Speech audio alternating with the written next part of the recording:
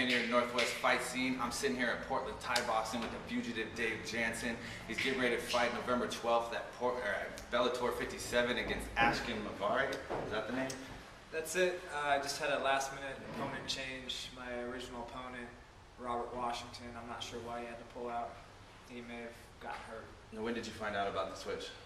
I just got the name of the opponent last night. I just got the new contract today. So yeah, just yesterday. So in that amount of time, have you been able to find out any information on him? Yeah, it looks like he's strong guy, wrestler, out of the Midwest, I think Minnesota. And there's a couple videos on YouTube, so I did a little scouting. Now, since you don't have too much time to kind of switch it up, what do you go through now in switching and changing your game plan? I don't think I really have to change it.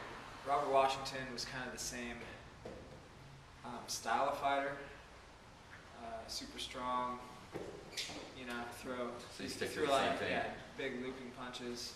But, you know, I'm just going to try to fight a well-rounded fight and look to finish it all every opportunity. Now, tell us about kind of your training and preparation and where you're at. You're at Portland Thai Boxing today. You've been training at Sports Lab MMA. Talk about the people getting you ready for this fight.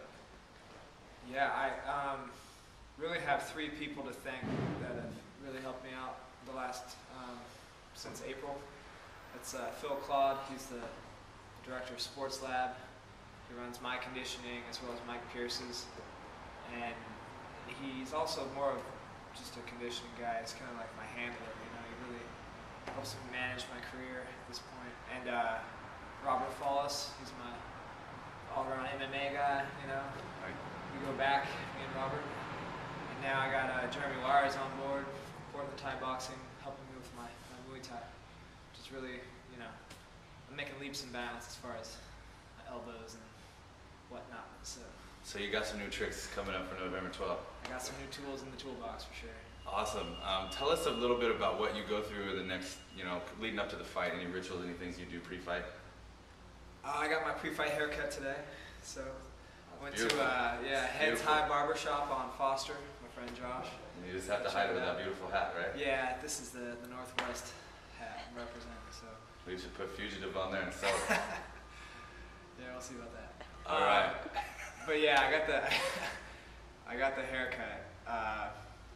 I'm watching, you know, my favorite shows, whatever. I just saw the Archer, what was it, the mini-series. They just put out like a 3-episode special, so I'm all caught up on the Archer, which is good stuff.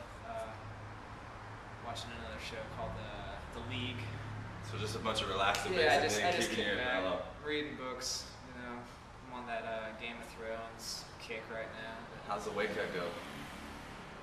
My weight is really good. I actually have a dietitian.